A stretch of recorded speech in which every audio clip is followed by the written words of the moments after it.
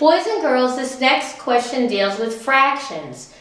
What you must know about fractions is the first thing we count up all of the parts. The parts here would be the beads. 1, 2, 3, 4, 5, 6.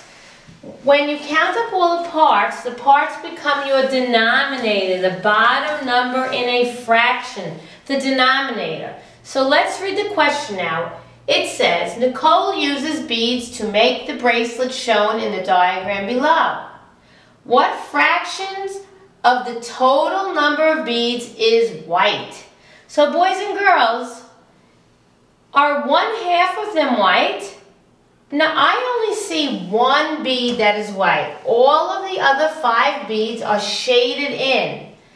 So, is 1/3, 1 out of 3 that would be. 1/2 would be 1 out of 2. The bottom number is the total number, which is your denominator. Is 1/5 white? Let's count the beads again. 1, 2, 3, 4, 5, 6. No, there are 6 beads, and only one of them is white.